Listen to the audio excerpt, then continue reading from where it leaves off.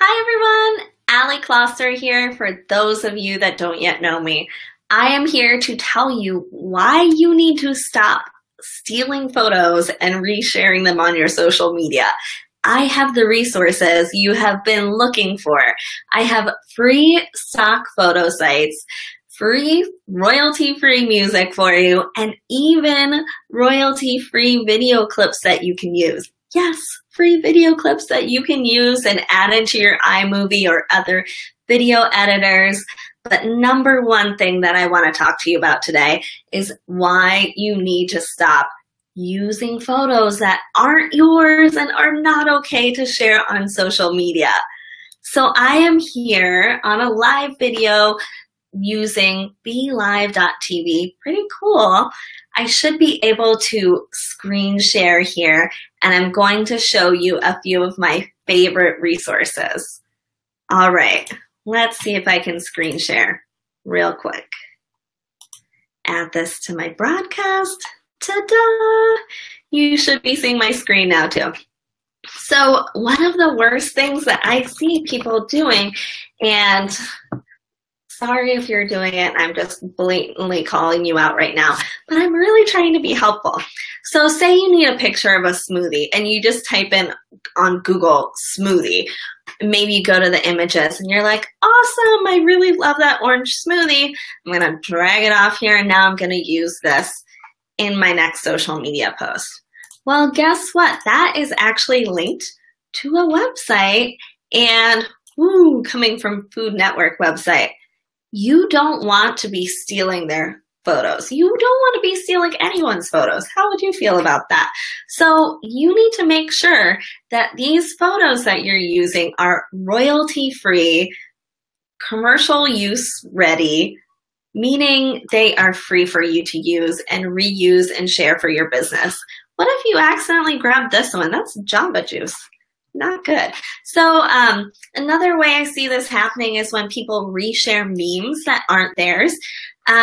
You know, that's a gray area. They're created by someone else too if it's a really generic tagline, a really generic photo, but technically you don't know where that photo in the background of their meme came from if you didn't create it. So you want to make sure that you are resharing images that you know are okay for you to reshare. So that is just showing you searching on Google and why you shouldn't be doing that. I'm going to show you a few resources now that you can use to find free stock photos. My number one source for stock photos, thestocks.im. Right here, showing it off for you, thestocks.im. You can see on the sidebar here, a few of them say featured. Those ones are going to have some really beautiful photos that you can pay for, but the rest of them are going to be completely free. Look, great photos, totally free. So each one of these names on the left-hand side, they are actually individual sites. So you could go to pexels.com on its own and find this exact same thing. But the thing I love about the stocks is that it's going to gather all of these free stock photos, photo sites for you already. So maybe if you are browsing through a few of them, then you don't have to hop back and forth. One site that I really like to use off of the stocks, off of this sidebar, is Pixabay. So let's see, it's loading up Pixabay. We can see free images and videos that you can use anywhere. All contents are released under Creative Commons CC0, which makes them safe to use without asking for permission or giving credit to the artist. You don't have to give credit. So if I type out smoothie here again, just like I searched for before, look at all of these great photos. Just as good as the ones if not better than the ones we saw when we first pulled up smoothie on Google. And now if I click on this, it says, just a reminder on the side, free for even commercial use, no attribution required. So then if you really want, click download, or I just drag it right onto my desktop a lot of times. And then you have that ready to go. Edit as you'd like, share, there you go. quick and easy.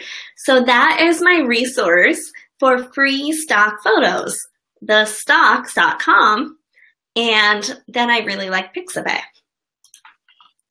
Next, I'm going to talk about music. This is a really awesome one that you don't always hear about, but royalty-free music made easy. Musicformakers.com. And I'm not an affiliate for any of these sites, just so you know. I'm just sharing these resources to be helpful.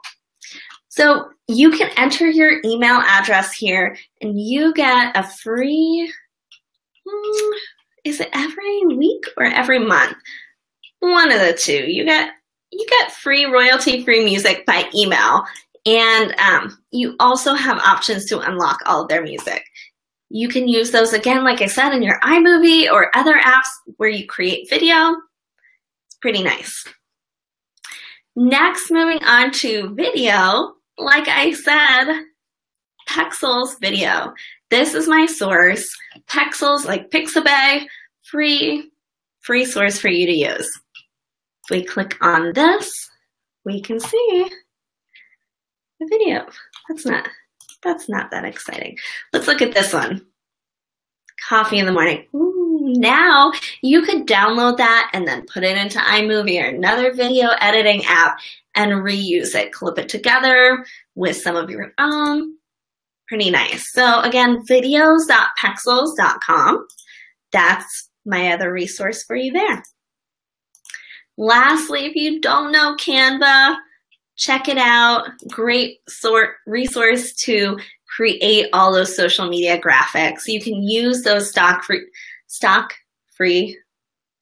photography, free photos in Canva to create those images that you normally maybe would have been grabbing and resharing and shouldn't have been. Now you're going to create them on your own. And if you're not very confident with design, don't worry. Canva offers a free design school tutorials to walk you through. Okay, let's see if I can stop sharing my screen now. Ta-da! Okay, like that. Like I said, I hope that was helpful for you. I'm sharing these tips and insights because this is something I do all day, every day. For those of you that don't yet know me, my name's Allie Kloster. I'm a full-time social media consultant. You can find more information about me, as always, at alliekloster.com. See me around here on Facebook Live, sharing helpful tips. Find me on YouTube and all those other social media sites too. Hope that was helpful. Wishing you success. Bye.